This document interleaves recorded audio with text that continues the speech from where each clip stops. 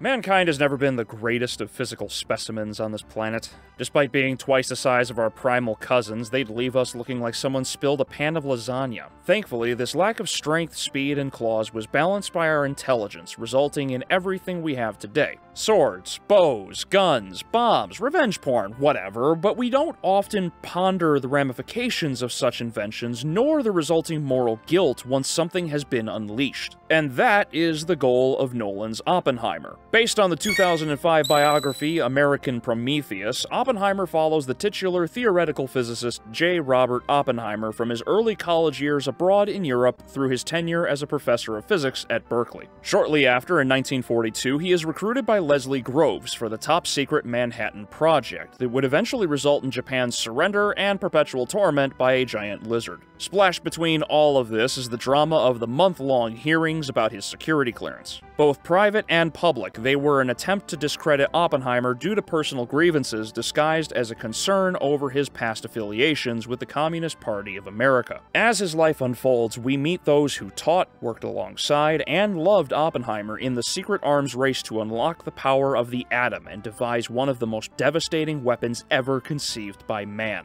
All the while, we watch as Oppenheimer begins as a student with an insatiable thirst for knowledge, culminating in deep-seated regret at the power he has unlocked for the world. And that's right up Christopher Nolan's alley. He embraces high concept like I do retro gaming and pepperoni pizza. He's a solid director, so if anyone can make a good movie, it is him. Sure, The Dark Knight Rises face-planted like you pushed your mother-in-law down the stairs, but he has more Dark Knights and Dunkirks than failures, so I'll take what I can get. Although Nolan does have a bad habit of acting as the smartest guy in the room, approaching movies with a pretentious manner. Case in point, he always has a big reveal to show how non-smooth his brain is. Even his Batman movies couldn't escape this, as though we needed an explanation of the Joker's primary and backup plans. I thought it was pretty evident Joker was messing with Bruce and Harvey the whole time, but Nolan couldn't resist, and Oppenheimer is no different. Now, what I find interesting and frustrating is how hilariously scientific this biopic is for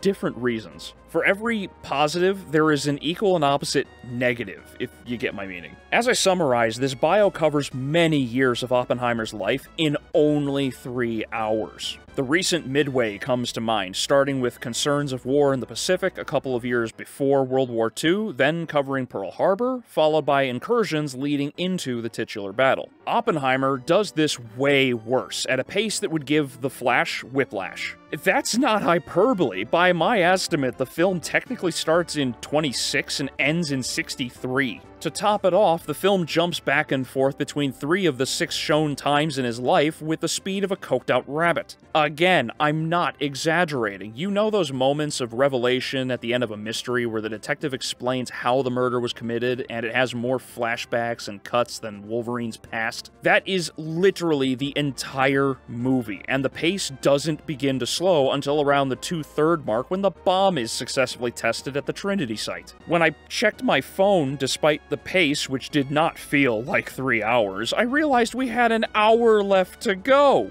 It's genuinely impressive how this movie makes you believe time is irrelative. And the only real help you get to differentiate between the years is a little bit of makeup to age the actors, which is minimal, and a black and white filter over Lawrence Strauss's perspective. That's it. So if you have ADD, you might hate this movie. On a positive note, this cast is enormous and star-studded. Josh Hartnett, Emily Blunt, Robert Downey Jr., and many more, each playing someone of importance in these pivotal years of American history, and no one gives a bad performance. Even Josh Peck and Harry Groener make an appearance, so if you had Nickelodeon, Buffy the Vampire Slayer, and Christopher Nolan crossover on your bingo card, I guess you win?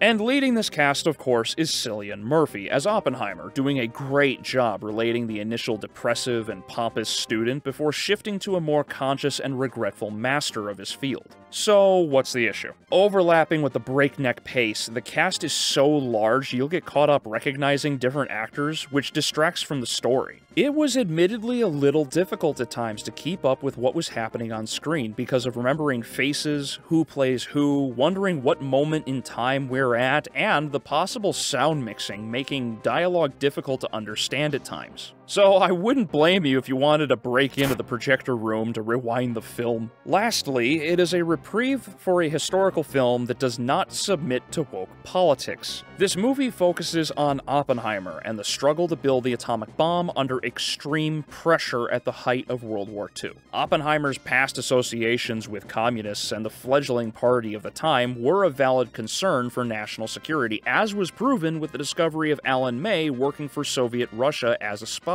Despite this, Oppenheimer never forces McCarthyism, communism, or Oppenheimer's own views down our throats, and simply portrays what happened at the time. So, there you have it. Oppenheimer is a decent watch if you can keep up with it. Solid acting across the board in a hastened retelling of the father of the atomic bomb's life that does what movies should by getting you away from the world right now.